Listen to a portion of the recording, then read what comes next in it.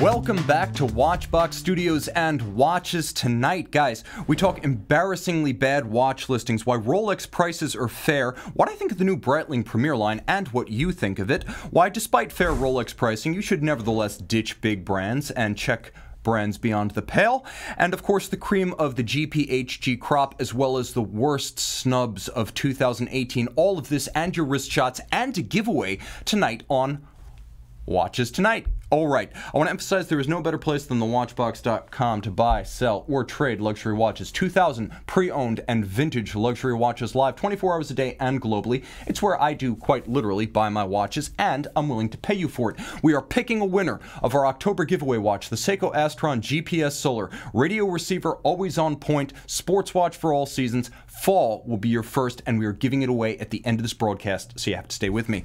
Jumping into batting practice, warming up with your pitches and my cuts. The World Series may be over, but the baseball metaphors continue. Time to run, where we call BS on the web's worst watch sales listings. Today we have a bit of a Rolex Daytona disaster, or at least I should say a Daytona disaster on the installment plan, because it comes in several tranches. Now, this is true. Evidently promising a Rolex Daytona is the going out of business sale of online watch dealer gimmicks. To be sure, stuffing a title to grab internet search traffic is par for the course in the world's wide web. That said, you should at least deliver the goods you've promised. This Bell & Ross seller did not get the memo. Despite the DC Marvel crossover level sensation suggested by this sausage casing of a listing description, there's neither Rolex Daytona nor Omega Speedmaster to be seen in this mishmash of promised brands. I have no immediate doubt that this is a real Bell & Ross, but given the bad faith tactics, I cannot take the seller seriously or trust it. And we have two more from Japan. Now, something may be lost in translation, but Rolex is Rolex, and, well, frankly, Daytona is Daytona. So we have the legendary fluted bezel Daytona Just. Or at least that's how it's being sold. But at least that might be a real Rolex wristwatch. This one, not so much. This might be the earliest known Daytona. In fact, the earliest known Daytona of any kind. Take that double Swiss underline 6239. And a limited edition too, according to the listing. That's as bad as it gets, guys, but at least they give you a display case back. Now, when is your Rolex Daytona not a Rolex Daytona? When it is an Armand Nicolet, that is when. In fact, Army Nick is the innocent party here, and this listing is just an absolute mess. It's all down to the seller, not the brand. First, there's a bogus reference attached that's neither Rolex nor Armand Nicolet, and you can see if we go full screen right there. That's made up in the worst possible way. And despite an un-Rolex-like display case back, explicitly stating 10 ATM or 100 meters, this Rolex Daytona Armand Nicolet dress watch is listed as a dive watch with a baffling 3,000 meter water resist or 3,000 foot water resistance claim. Impressive, but I think someone missed a decimal right there. Seller, well, sketchy seller, he doubles down in his description by promising a silver oyster bracelet, and frankly, does this Armand Nicolet Rolex Daytona look like it's on an oyster bracelet? Come on, guys. Keep it reasonable. At least sorta tell the truth. How can you trust the person to sell you a $6,000 watch when they can't get stuff that basic right? I'm laughing, but I'm also crying inside. Alright, fortunately, we can always count on Chrono24 to sort the worst listings from the web and protect us from these kind of sketchiest sellers, right? Well, Chrono will protect us. Oh, you gotta be kidding me, Chrono! It's the same guy, and it's the same fake Rolex Daytona 11623. Is there any takeaway from this carnage? Well, you can't spell carnage without car.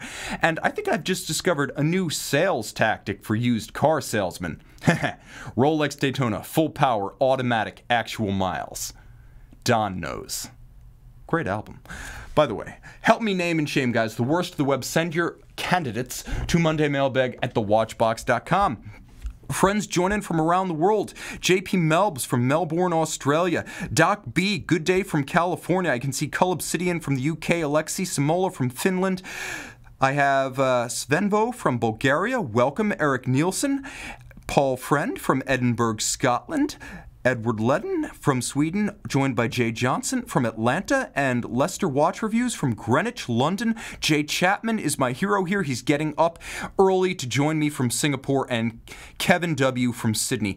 Friends, do we have any folks from the Middle East joining us? Let me know. Jumping into our program for the night, I want to remind you that Blair P. asks a question often asked. So this is representative.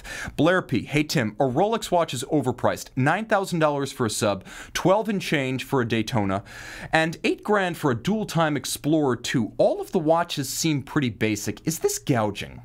Well, let's consider this. Blair, I respect your opinion, but I'm going to have to disagree strongly. And Rolex has offered extraordinary integrity in an industry that often, maybe usually, lacks it. So let's consider first that almost every steel Rolex sports watch is waitlisted right now. We have people using ridiculous terms like Rolex shortage, but you get the idea.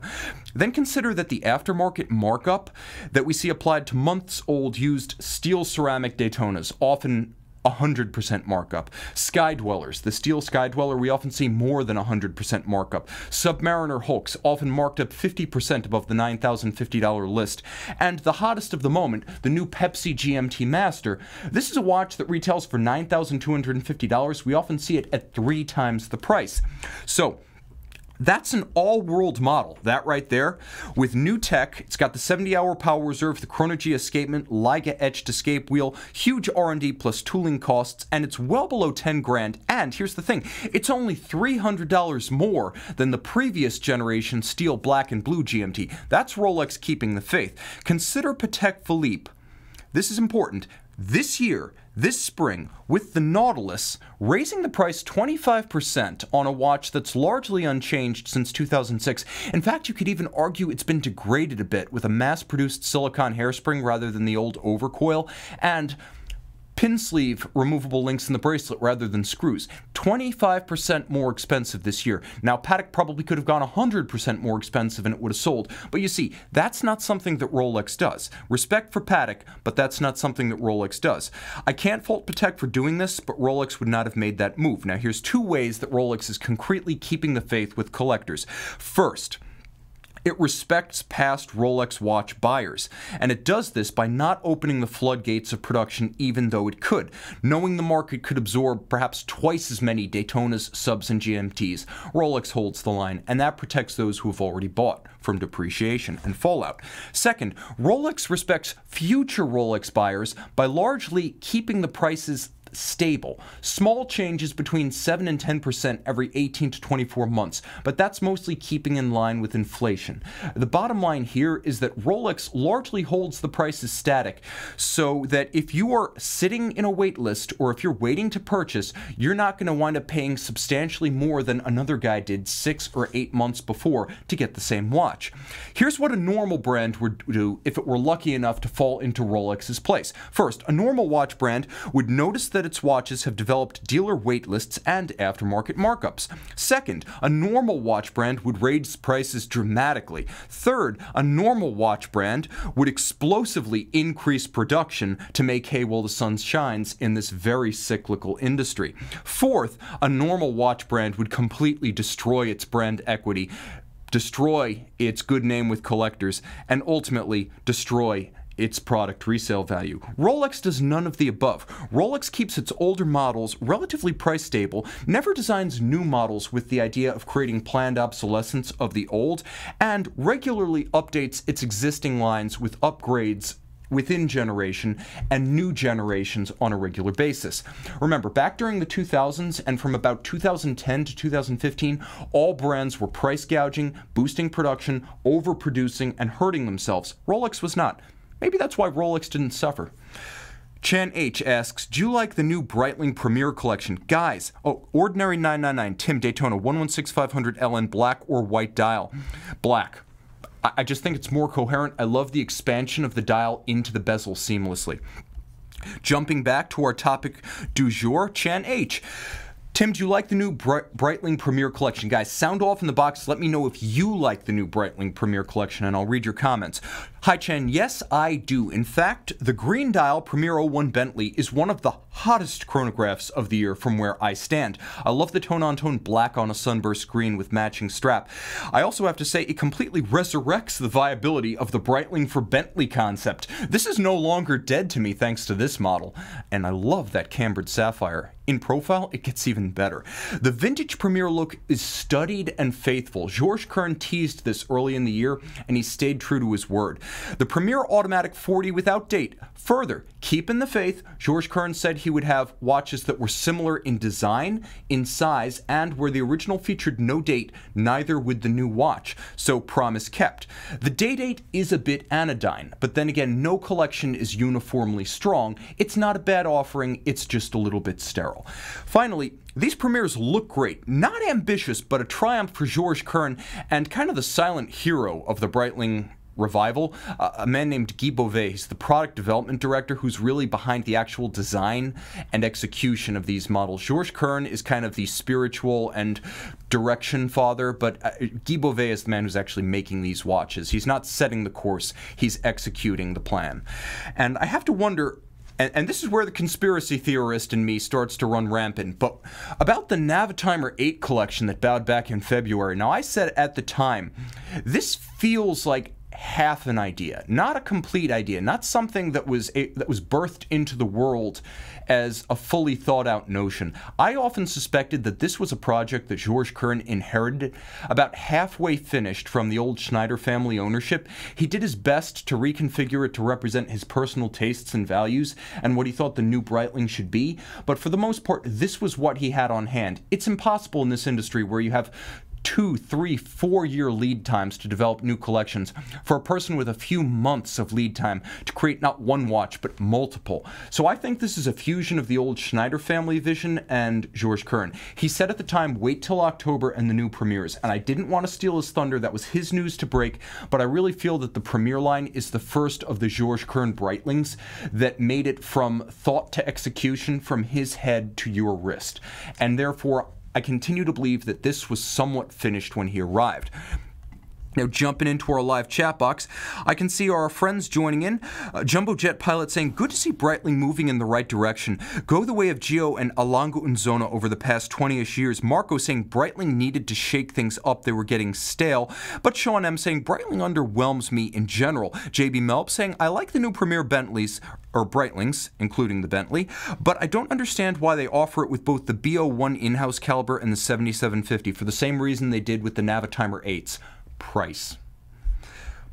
You have to have a collection, and a collection has to have a staircase of pricing. Jumping into our next topic, oh, this is a great one. Danny M, seasonal, and one of my favorites because it involves the color orange and orange watches. Danny M asking, Tim, can you recommend some Halloween-themed watches that will be wearable all year long? Here's the thing about Halloween-themed watches. They need to be expressive, they need to be exuberant, they need to have a costume caricature quality, and often they need to have some sort of overt orange factor. But in order for your luxury investment to not turn into a pumpkin on November 1st, we need something you can wear all day long. Therefore, I say our price point for entry's sake, we're gonna forget about the Monster from Shinola for now, but we're going to go with the Doxa Sub 1200T, a true-to-history recreation of one of the watches that made Doxa famous. It harks back to 1969 and the arrival of the first Doxa helium escape valve. This is a watch that is big, butch, but not too big and too butch, 42 millimeters in diameter, and surprisingly thin. It has a mechanical masterpiece of a bezel, which is so relentlessly mechanical, you're going to fall in love with a component, not just the watch. For the first time, you're going to fall in love with a piece of a watch. Late 60s, early 70s style beads of rice bracelet and a real ETA on the inside. You can wear this one with pride and be true to history all year long. $1,890 US. Jumping up a couple of echelons of pricing, $8,200 Rolex Milgauss GV Z Blue. Okay, guys, you're going to need a little bit of a panache, a raffish sensibility, you're going to have to be able to pull off this watch. But not just for Halloween. This is the kind of watch a confident man with a little bit of an extroverted style and maybe a little bit of a sense of humor about himself will wear all year long. So while it's an excellent Halloween watch with its outlandish statement and its panoply of colors, nevertheless, this is one to wear all year long. And the Milgauss easily fits underneath the cuff. So not just all year long, but in all situations all year long. Finally, we're going HH, Haute Horlogerie, Grunefeld, with the 1941 Principia Automatic. This is Grunefeld of the Netherlands and the horological brothers Tim and Bart making their first automatic watch. 39.5 millimeters with a movement to match. It's about 30,000 euros, adjusted in 6 positions, 56-hour power reserve, excruciatingly hand-finished bridges and plates in stainless steel. You can see the unique ridge beveling that they use on their bridges. There's actually a blasted interior, and then there's a raised ridge. These guys, in their spare time, do finishing for Audemars Piguet, Renault Papy. So your RM53 Pablo Migdano may have gone through their atelier. For $30,000, we'll go back to that picture of the 1941 Principia Auto. They call this dial Salmon. I call it Great Pumpkin. You be the judge, but this is one you can wear with pride and have a one-on-one first-name relationship with your watchmakers. I once wondered what their name pronunciation was during a fondue in Switzerland, and one of the guys with me had the Grunefelds on speed dial, called them up, and the voicemail came back, Grunefeld. That's how cool these guys are. So I recommend that as your ultimate Halloween watch 2018. Albert B. asks, Tim, is there a reason I should look past mainstream brands? It seems like the safe value, service arrangements, dealer network availability, and product QC are simply safer bets with Breitling, Rolex, Omega, Tag, that type. Okay, I just told you why Rolex pricing is super fair, and now I'm going to tell you to look elsewhere. Because if you go outside the realm, beyond the pale, think outside the box of the big brand, impressive horizons expand. I've done it and I think you should. Remember guys, I'm wearing a Zin on my wrist. Most folks think the watch is pronounced Sin and they ask me what G-Shock this is. So, I've done it and I think you should, but let me define what a big brand is. I'm going with 50,000 units annual production, and that's entirely arbitrary, but it does let us name names. So group ownership is okay on conditions, but 50,000 is going to keep brands as large as Ulysse Nardin, roughly 25,000, Blancpain, roughly 10,000, Lange, roughly 5,000, and Zenith, 20 to 25,000 in play, but it cuts out the mainstream 3, Rolex, Breitling, and Omega, as well as Tag Heuer, and larger group staples like IWC, JLC, and Panerai, which are really like smaller versions of big brands in production, marketing, and boutique networks than they are big versions of small brands. They're like little big brands rather than big small brands, if you get what I'm saying. So now, why would you want to go with smaller brands? Let's talk about small brands like Damasco, smaller brands like Lange, smaller brands like, one might even say Doxa. Well, because there's no stigma, there's no marker, there's no flag and unwanted attention. For better or worse, a Rolex makes you visible. This can lead to situations that range from uncomfortable to unsafe, depending on where you live in the world and your appetite for attention. You might desire a watch that lets you fly under the radar. So, a Longines or a Mulla Glasuta is not going to draw the same amount of attention as a steel ceramic Daytona. I should also mention, related, it's not an automatic invitation when you wear a smaller brand watch for others to guess your wealth. So, when they guess how much you're worth because they see you're wearing a Vacheron Constantin or a Patek Philippe, which are right in the 40,000 to 50,000 production range. When people start asking you whether your watch is a real ... when people start cluelessly trying to explain to you why you spent $50,000 on something that's nonsensical because a Casio is more accurate or smartwatches are the future, you don't have to deal with that as much with the smaller brands. And there's the fraternity of collectors. Not only do smaller brands often have more dedicated enthusiast communities, but these folks, not the gawkers, but the true believers, are often going to be willing to act as your guide to the brand, your sensei, your guru for a smaller brand, so to speak. So you're coming into a community of enthusiasts that can often help to improve your enjoyment of the watch you bought. And then there's the joy of discovery. Often the chance to discover a hitherto unknown brand can help you learn its story, its products, its philosophy, its people, and fall in love with it. It will enhance your enjoyment with your smaller brand watch. I also tell folks that lasting satisfaction in the watch space comes from turning a purchase, which is a one-time thing and materialistic, into an experience which generally involves a journey of discovery and other people. A smaller brand watch, as well as the community that often flourishes around smaller brands, can really be your guide and your roadmap to creating that journey from purchase to experience. Jumping in, viewer wrist shots. Okay. Right here I can see Eric Nielsen saying, don't forget Fred Mandelbaum. That's right, watch Fred on Instagram, a very cool guy and a main input into the character of the revitalized and historically cognizant Breitling brand. A very cool dude. He's been making the rounds at the Breitling road shows.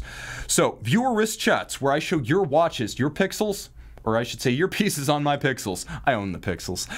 Jim B sends an inspired opener thanks to his 1969 Zenith A3637, a diver from 1969, and his Bianchi Milano, a bike from 1996.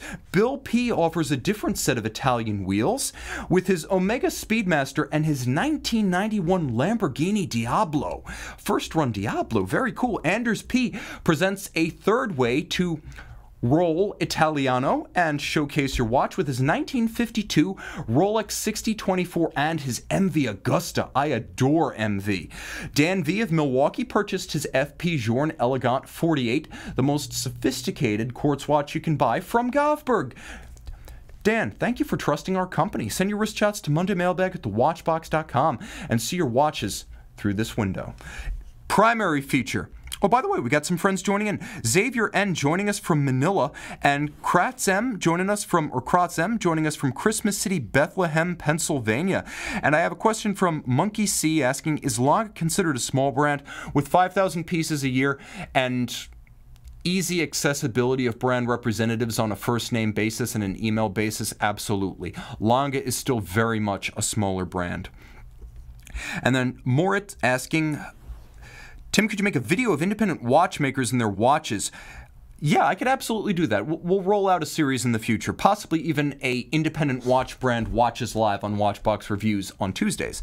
Jumping in, greetings from Germany. Moritz F joining us. Thank you so much for joining me from Germany and staying up late. Primary feature, it's that time of the year. GPHG 2018, the Grand Prix de l'Horlogerie de Genève, the Oscars of watchmaking. Faves, gripes, snubs at the Academy Awards of Watchmaking 2018. Each year since 2001, a group of esteemed judges, partly selected anew each year, has been selected by the Foundation GPHG to assess what is widely described as the Oscars of watchmaking, complete with red carpet and awards ceremony.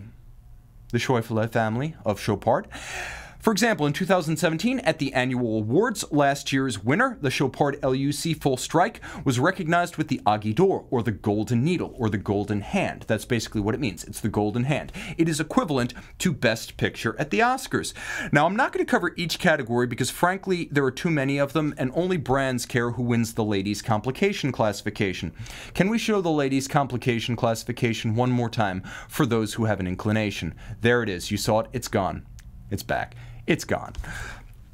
First, we're going to go with the sports watch category. I'm going to pick my winner from amongst the nominees, and it is the Seiko SLA 25. This is the Seiko Prospex 1968. That's it, upper right-hand corner.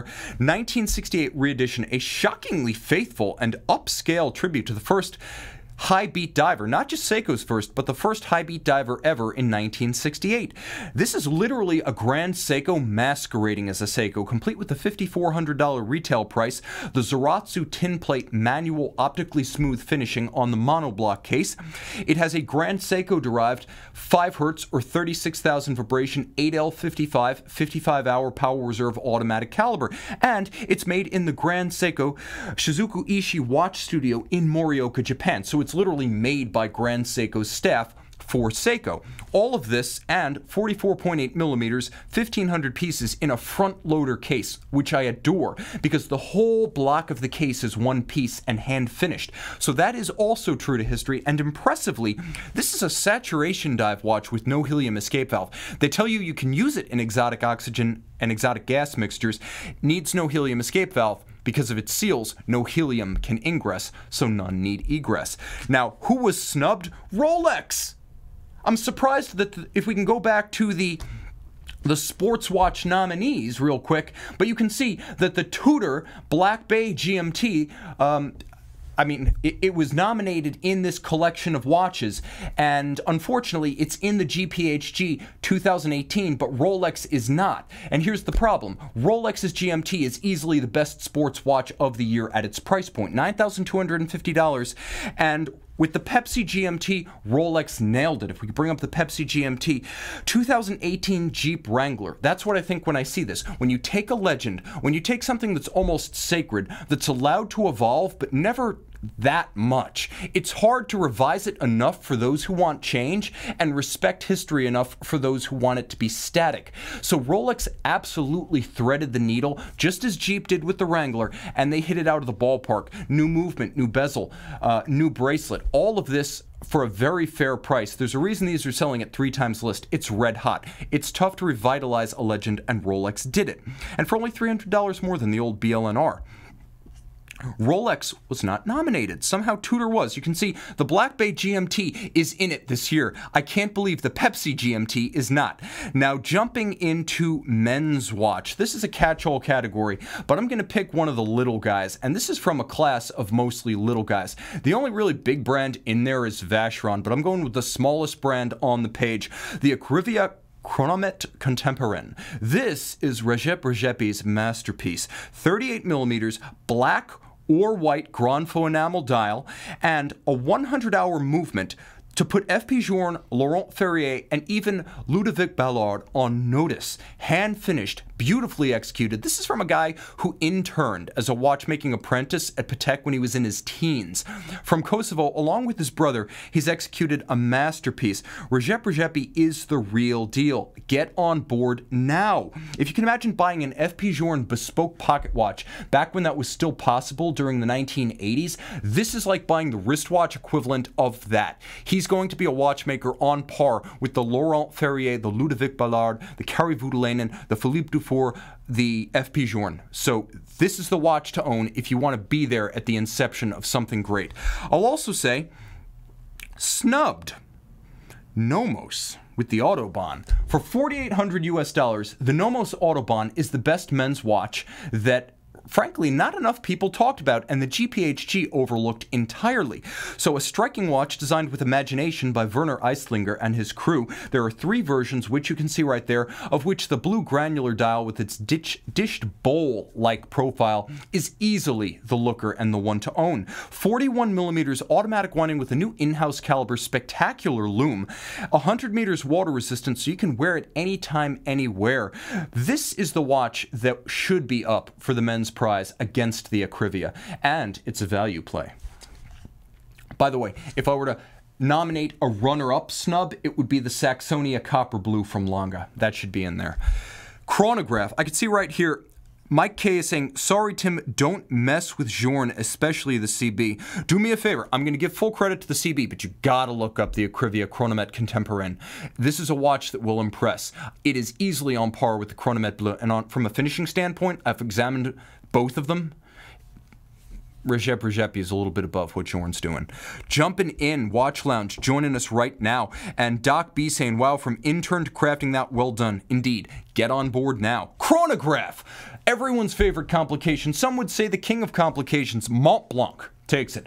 The Mont Blanc monopusher chronograph. There were 2 chronographs at SIHH 2018 that had journalists giddy with joy and covetous with desire, and this was one of them. The Mont Blanc, finally combining the revered Mont Blanc Minerva calibers, finished Patek Philippe style to Patek Philippe standards, but now in a wearable size. No more 50 and 47 millimeter chronographs out of Minerva. This is 40 millimeters in steel, a base metal, and that green dial chrono sets hearts aflutter. If we could go back to the Mont Blanc dial right here with cathedral style semi-aviation theme. I love this one, and you're paying for the watchmaking in steel, not for precious metal this time. Perfect fit, an eminently reasonable price of about 30,000 US dollars, and they're only making 100 of them. This is another case where they could easily have sold 2 or 3 times as many at list price. We got one, we sold it, it was gone, I never even got to film a video. Snubbed, well, the other watch that had everyone going crazy at SIHH 2018, the other chronograph was the Longa Triple Split. Monstrous and mechanically masterful. This is as much a work of art as anything on the program tonight, including the Acrivia. And I have to say, it's only about a half a millimeter thicker than the double split. You can split seconds, minutes, and hours with this monster. They're launching it in white gold in 100 pieces. That will not be the end of it, but what a way to start. That thing got snubbed. Jumping in, I can see Matt Foster saying, Mont Blanc 80 called me last week and offered me one of these.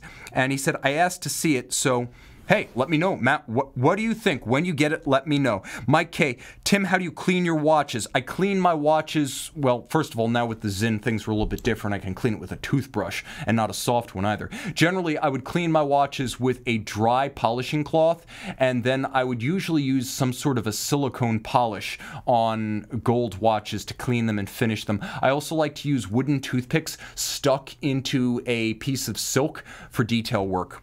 Jumping straight back, I see Sunny N is saying, I think Mont Blanc will surprise a few years down the road. I do. I agree with that. I think Mont Blanc has a lot of legs to run. And Naresh P, greetings, Tim, joining us. No problem. We love our late friends just as much. Chronometry, David Cando. Here we are, arguably the most accomplished young watchmaker in the GPHG field.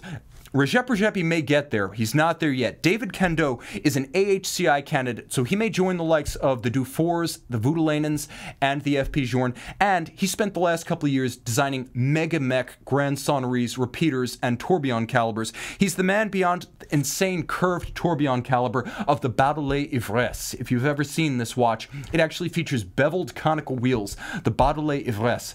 A watch, I don't even know if they mass-produced it, but what a dream. But this is what he's launching this year, the well, there's the movement of the Baudelaire right there.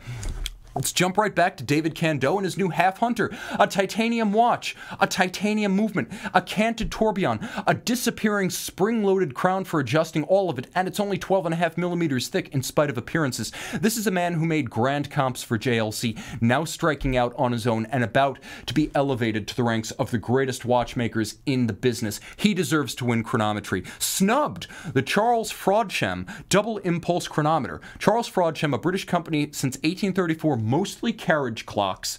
They have a royal warrant, supplier to the royal family, but they're only making 6 to 12 of these a year, and it incorporates watchmaking ideas from both Derek Pratt and George Daniels, late both of them regrettably. Own a Daniels double direct escapement, and in chronometer grade timing trim. There's an image of what you get in this watch. A fearsomely complex project spanning decades, the double impulse chronometer is entirely a product of England and the first wristwatch from Frodsham. Short of a Roger W. Smith, this is as close as you can get to a modern day George Daniels and, for that matter, a Derek Pratt. Mechanical exception, the UN Freak Vision. Automatic winding, 50-hour power reserve, silicon wheels, silicon escapement, silicon constant force anchor escapement device, silicon balance wheel, the first automatic winding freak. I chose this as my best of show SIHH 2018, and there is no way this shouldn't win mechanical exception this year. Snubbed, the IWC tribute to Paul Weber. That's right. The quarter price stainless steel Zeitwerk that everyone was talking about.